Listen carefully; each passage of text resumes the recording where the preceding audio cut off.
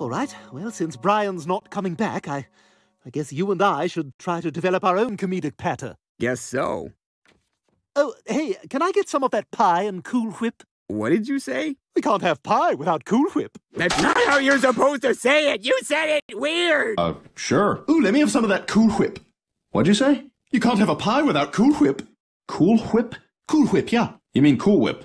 Yeah, Cool Whip. Cool Whip. Cool Whip. Cool Whip. Cool Whip. You're saying it weird. Why are you putting so much emphasis on the H? What are you talking about? I'm just saying it. Cool Whip. You put Cool Whip on pie. Pie tastes better with Cool Whip. Say whip. Whip. Now say Cool Whip. Cool Whip.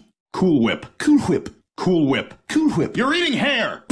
This is why, Brian, you remember the last couple of weeks I kept saying, can I have a couple minutes of your time to talk to you about something? This is what it was about. This evening is ruined. Look, wait, what? This evening is ruined. The whole evening is ruined. Why are you saying it like that? Saying what? I'm just pointing out the party's ruined. You know what? I'm not gonna get sucked into this.